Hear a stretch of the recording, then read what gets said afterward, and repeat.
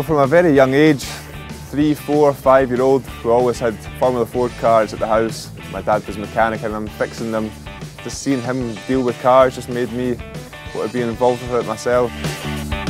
We got a van and a go-kart and we toured Britain doing all the championships, eventually winning the Scottish Championship and finishing 3rd in the British Championship. We moved up into cars.